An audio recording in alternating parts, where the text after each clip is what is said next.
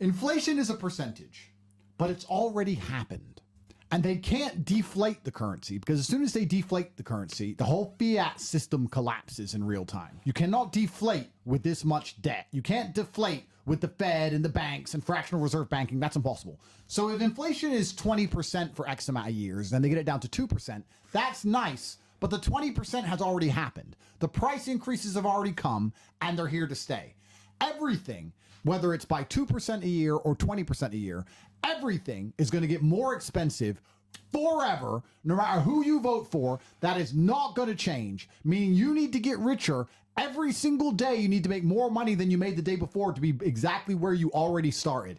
You have to make more money every single year than you made the year before to be in the same place. It's never going to change. The prices are never going to go down. And even if they reduced inflation, all this bullshit that's happened to the food pricing, all this bullshit is here to fucking stay. The dollar has lost value because the government has printed far too much of it and wasted a ton of it. So I want you to understand something. When you talk about, yeah, the economy, we're going to fix the economy. Yeah, you'll allow people to make more money. Hopefully. That'll be great.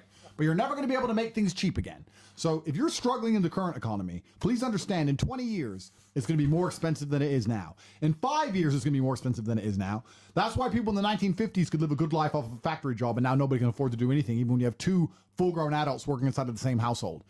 All the prices are here to stay. All of the fact that the average person can't afford to pay their bills is basically here to stay. And the only thing you can do about it is make a whole bunch more money. So you need to take agency. You need to take things into your own hands. You need to understand that unless you take action to become richer every single day, you're going to be poorer every single day.